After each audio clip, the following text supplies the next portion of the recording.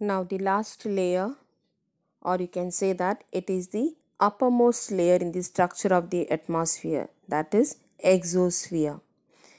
So exosphere extends from 500 kilometers to 10,000 kilometers above, and this layer, that is exosphere, it gradually merges with the interplanetary space.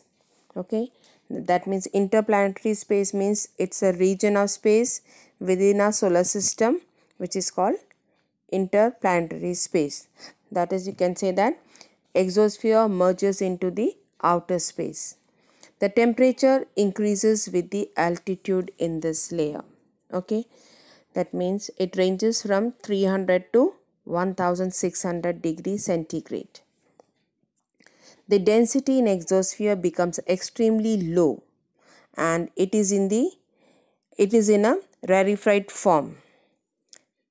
That means it does not contain much oxygen in this layer because lack of gravity allows the gas molecules to escape into the space.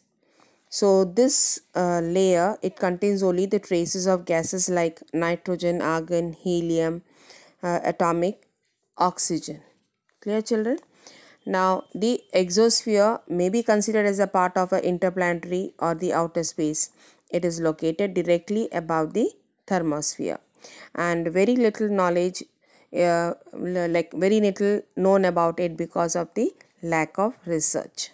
So here we finish all the layers of the atmosphere.